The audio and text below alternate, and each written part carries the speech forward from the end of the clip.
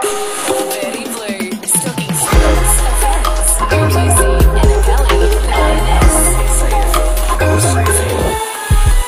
Hey, it's Lee Jollo.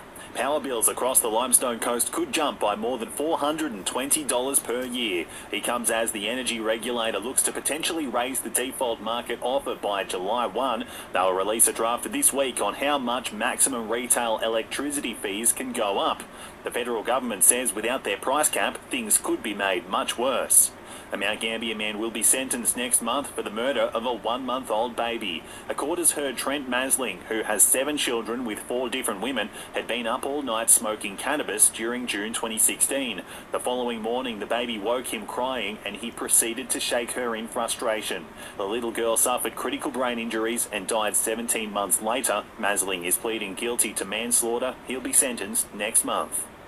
Rental properties in regional Victoria and South Australia are like hen's teeth, with the latest stats showing how hard it is to secure a rental property. That's despite a slight easing up in the market, but PropTrack analyst Paul Ryan doesn't think there'll be any significant improvement for the rest of the year. We kind of need more rental stock to come on the market, and that's going to take some time. So it's going to be really tough for renters for probably most of 2023, unfortunately. Locals are again being warned about people offering to lay bitumen at a fraction of the regular price. Port Macdonald residents were approached last week with 3 men in high-vis tops approaching properties in unmarked dual-cab work utes. They fled the scene when questioned where they were from, but did leave a business card. New lay surfacing was registered just 8 weeks ago in New South Wales, with Victorians also reporting problems with the company. After this, there is no turning back. You sip the red can, the story ends. You sip the black can, you enter dreamland.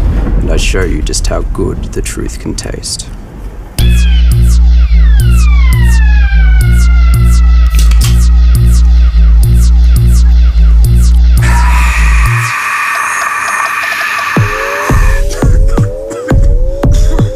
Take the Pepsi Max Taste Challenge.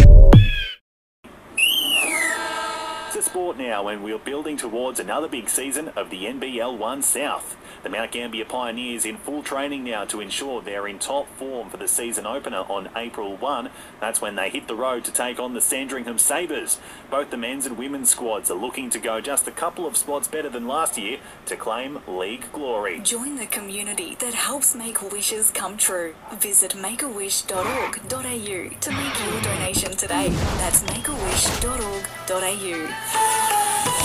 Buying or selling rural or residential properties? Billa, Wan and John. This is SAFM weather.